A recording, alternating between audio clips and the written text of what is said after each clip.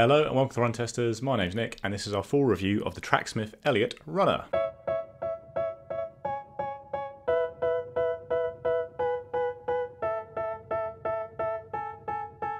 The Eliot Runner is Tracksmith's first running shoe. It's designed to be a neutral, everyday training shoe and a proper performance shoe. Obviously, Tracksmith is known for its running gear, but they've come out swinging with the Eliot Runner, designing it to be a proper training shoe, not just one that looks great, although it does look great. It's expensive. It's £198 in the UK, $198 in the US. It's pretty lightweight though. It weighs in at 254 grams or 8.95 ounces in my UK size 8. More on those sizes in a bit. And it's got a 9mm drop from heel to toe with a stack height of 33.5mm at the heel and 24.5 at the forefoot. You've got an engineered mesh upper with suede sections running around the lace eyelets and the collar of the shoe. There's a fair amount of padding at the back there and on the tongue to create a comfortable fit. And then the sash is not just for looking great, it's also to hold the midfoot in place. The midsole is interesting. So you've got supercritical P-backs used in two layers. One is just the midsole, and then the insole, which is removable, is very thick. It's also supercritical P-backs, but it's softer than the actual midsole foam used. So the idea is to create a dual density effect. We've seen this on lots of shoes where you have that softer landing on the insole and then you sink in a little bit and hit the firmer P-backs underneath to get a more responsive ride. So lots of brands do this within the midsole itself with two layers of foam, but Tracksmith have gone for the thick insole instead. Then you've got a rubber outsole with good coverage all the way throughout the shoe, a little bit of exposed foam in the middle there, but all the key impact areas are well covered. Obviously, it's a very good looking shoe. They opted for white for their first version, which is obviously a bit controversial for a running shoe because it does get dirty quite quickly, but there is now a black version of the Eliot Runner available if you are worried about getting black marks on the front of the upper in particular. So the fit of this shoe gave me a headache, and I'm sure it's given, you know, other runners a headache. I know Nick thinks it comes up big in the men's version. I've heard a lot of women say this comes up really small. I really confused myself. I went for a the first time I bought it, I thought the first time I called it in, I didn't realise it was US sizing, which is completely my fault, so it was way too small. And then I decided to go for the same size I am in Nike. So I looked at the Nike peg, and in Nike, a UK 5 is a US 7.5. So I was like, right, go for a 7.5. In Tracksmith, a US 7.5 is a UK 5.5. So it's half size bigger. So this probably is half size bigger than I'd normally wear. I'd never normally wear a 5.5 apart from a New Balance, but they come up really small. And I do think the fit is similar. I'll put a video here where I'm wearing the peg on one foot and the Tracksmith on the other. So that makes me think it does come up a little bit small in the women's shoe. But saying that, I don't know, without trying on the 5, I don't know if I could have gone down a bit to a 5, because I do have quite a lot of room in the toe box. But I guess you want that in an everyday running shoe. You know, you don't want it to be really tight fitting. You're not going to race in this shoe. So I'm confused. I would probably try it on, maybe if you can pop down. I know Tracksmith are opening a shop in London, so if you can try it on, great, do that. Maybe like definitely look at that size converter on the website. But yeah, I'd say maybe it comes up a little bit small if I'm running in a 5.5. I think if I ran in a 5.5 in most shoes, I wear a 4.5 or a 4 in my everyday kind of trainer, it would feel too big, and this doesn't feel massive. My foot is by no means slipping. I just have quite a lot of room in the toe box. But yeah, a little bit confusing. Can't offer an awful lot of advice because I've confused myself with this. So the fit is odd, and this might be something that Tracksmith ends up tweaking, I don't know, with a bigger release, but for now at least, the shoe runs very big for me. So this is a UK size 8 and it fits me very well all round, whereas normally I'm a UK size 9. So I would look very closely at the UK, US and EU sizes, try and compare to other brands to try and get the fit exactly right, because it's a little bit confusing, and I know that Gill and Jane had some trouble as well. But yeah, I am a full size down on my normal size in the Eliot Runner. I'm not going to be the first one to mention sizing issues. I'm definitely half a size smaller in this shoe than I would be. It comes up really big. I'm in a 6.5 instead of a 7. But apart from that, once you've got that right, you know, the height above your toes is really good. The toe box is plenty comfortable. It's not super wide, it's not super slim. You know, it fits really nicely around the heel. So a good fit once you've found the right size. Because of the sizing issues and having to get a different size in them, I've not done as much testing as I'd like. So I've done about 40 miles in total. I kicked off with an easy run, and then I went into some 1K hard reps. Temptation with these shoes that look so beautifully designed is to just wear them on dry days, kind of easy runs, maybe just as a fashion item, but that is not what Tracksmith are telling us they are. So 1K reps, time to put them to the test. Well, that was a bit of a shambles. Can't really blame it on the shoes though. They really surprised me as soon as I set off. Grip is an issue, but feeling for speed, good. I'll tell you more about it later because it's getting pretty cold and freezing fog here, so I'm going to get home and get warm. As I started that first rep where I was aiming for 4 minutes per kilometre, which is sort of 10k pace-ish for me, I actually said to myself out loud, so anyone near me would have thought I was crazy, gosh, that's not unexpected, because I really wasn't expecting them to feel like they would pick up that much. There is a firmness to them, but the P-Back's double setup means that until you really start hitting the ground, you don't notice that cushioning. As soon as you start putting some force through you, you get the benefit of it. So when you're picking up like that, the force from your foot really gets the squish from that insole layer, and then you get the kind of snap from the lower layer, and that stiffness just makes you want to pick it up a bit and keep a little bit on your toes. So it's still quite comfy, but it makes you want to move a bit, which I just wasn't expecting, having run in them easily. I don't think they show their true colours at that kind of really slow pace. They're perfectly comfortable, but they don't show what they're made for. However, the downside was that this path, you know, it's a good proper walking path, it's proper tarmac, but it was a bit damp and had a bit of mud on it in places from kind of bad weather over the past few weeks and stuff. And I felt like I was skating backwards quite a lot of the time. Like, it was really slippy. I just couldn't get that traction to really make the most of that pickup. I did feel like it really would, if it could grip a bit more, it would be absolutely brilliant. In every run, it kind of takes a while to get into the shoe, I found, particularly on the kind of tempo easy runs. And it did make me want to lift the pace a bit, just kind of clip along a little bit and get on my toes a bit more, as I said.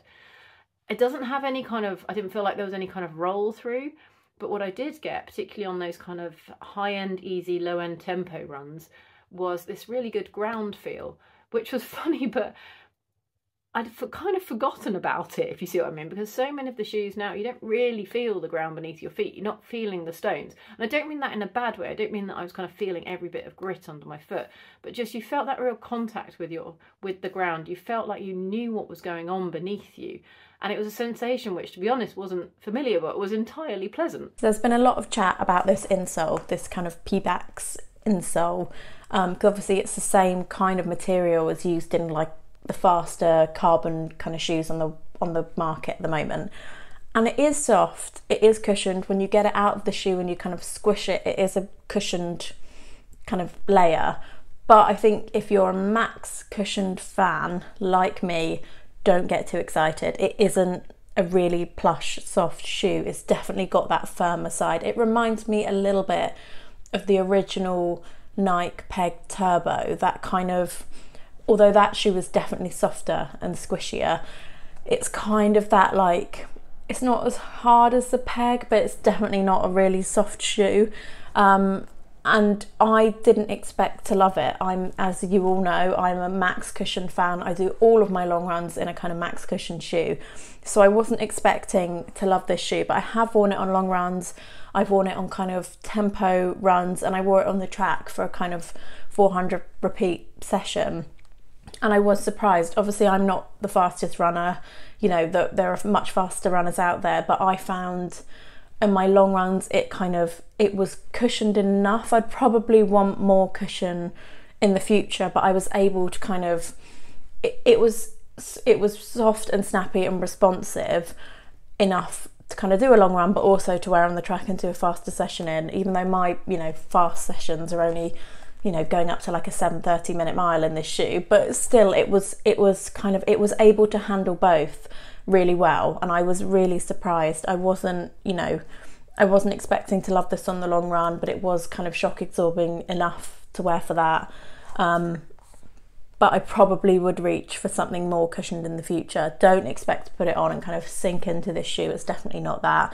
This kind of material here. The Pebax in the actual midsole is a lot firmer, so you've got the kind of softer foam in the insole, the firmer foam on the bottom of the shoe, and those together do have a kind of firmer experience. I've run just shy of 70k in the Tracksmith Eliot Runner, and it's been a very enjoyable experience using it. The first run was a very pleasant surprise. You might have seen the first run video on the channel. I went out and ran 10 miles at a decent clip and just loved it straight away. Like, the ride was bouncy, it was comfortable, it was also pretty snappy when I did up the pace. It did a little bit of everything quite well in the way you want to from a daily trainer like this. It really did impress out of the gate, I have to say, and the ride matched up well to, you know, the feeling of great daily trainers from more established shoe brands. As a first go from Tracksmith, really impressed, and that's continued with the rest of my runs in it. I've done a lot of just easy pootling around in the shoe, and it's pretty comfortable, and then I've done some faster stuff as well, and it has got a snappy, versatile ride that can handle that mix of training really quite well. I worried that the insole might squash a bit flat and you'd lose some of that bouncy feeling. That hasn't happened yet. Like I say, I'm only about 70k in though, so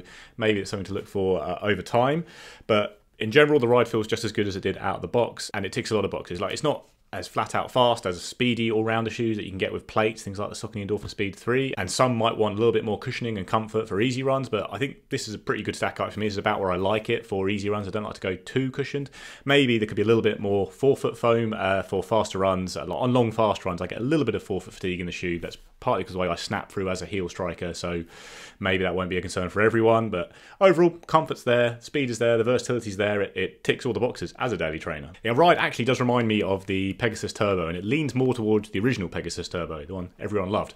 Now, I also like the Pegasus Turbo Nature, and this shoe probably sits in between there, because it's a little bit firmer than the old Pegasus Turbo, as far as I can remember anyway, but not quite as firm as the Pegasus Turbo Nature. So that's kind of where I place it on the Pegasus Turbo scale. I think it's also a bit softer than the standard Pegasus for me, a bit lighter, nimbler, more of an effective daily trainer than the standard Pegasus, for example. Yeah, all round very positive for me. The grip hasn't been a concern for me, I'd say. Like, I've used it on wet pavements many times and haven't really had a problem, but don't think I've done a fast run when you've got that slightly slick, greasy pavement. I know Gill had a bit of trouble with that, and I don't think I've had those exact conditions, so I couldn't say for sure on that, but for me, the grip's been perfectly good.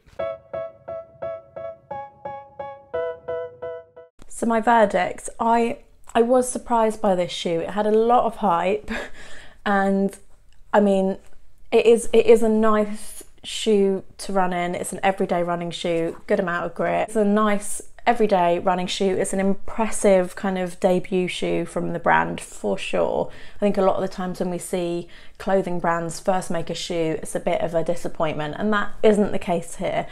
But it is an expensive shoe. I think it's it's £206 and $198.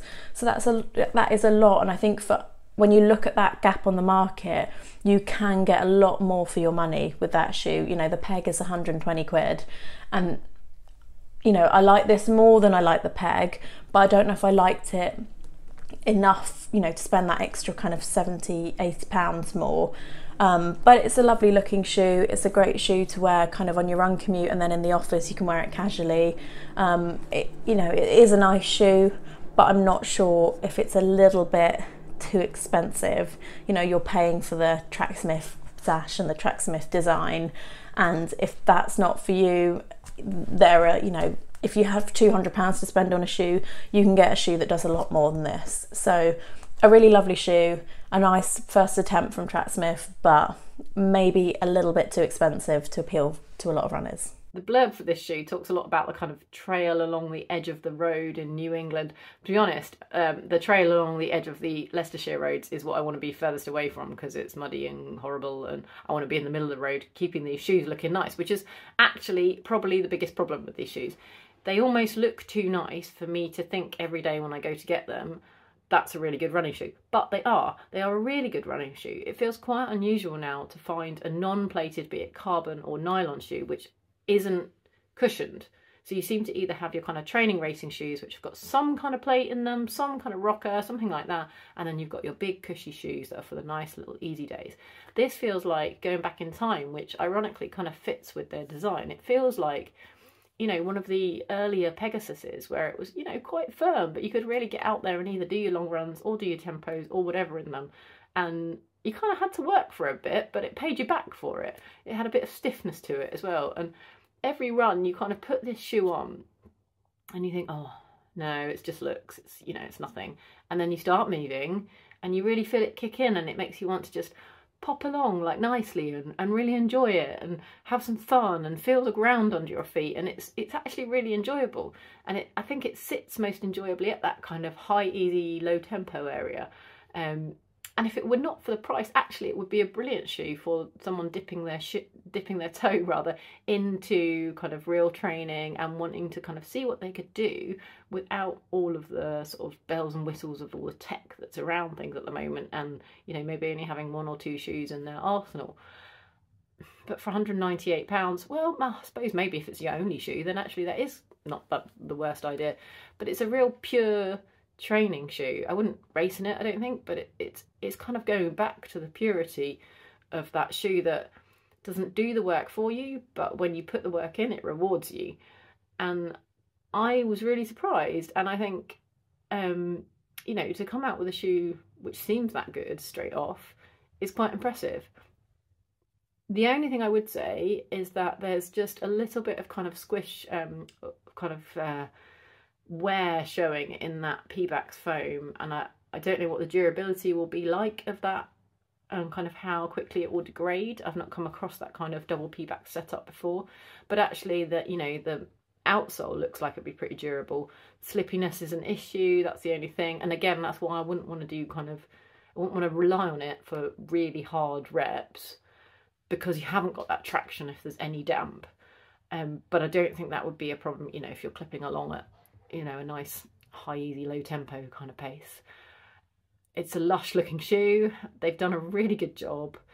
There's a few things that can be tweaked, but it's a shoe that's a little bit different from a lot of the things that are out there, and it certainly holds its own. So on performance alone, I think it's a very good first effort from Tracksmith. It's a versatile shoe with an enjoyable ride that works well at different paces. It's comfortable enough for easy runs for me, and it's speedy enough for your faster training sessions as well, even if it lacks the top end speed of some of the best plated daily trainers available. Also, one of the reasons to buy it is the style, and that's really what you're paying for here, because on performance alone, looking at pure value, there are better shoes available for less than the Tracksmith Eliot Runner. Like, we'll talk about a few of them. There's the New Balance Rebel V3, fantastic, very bouncy, fun, enjoyable daily trainer. It's around £130. There's the Hoka Mach 5, another very lightweight, smooth, comfortable daily trainer that can do pretty much everything for around £130. And then if you're looking at some of the cream of the crop, they're really fantastic all-rounder shoes with plates in them that you can use for fast training but are still pretty comfortable. Dolphin Speed 3, Asics Magic Speed 2, the Puma Deviate Nitro 2 with its excellent outsole and versatile ride.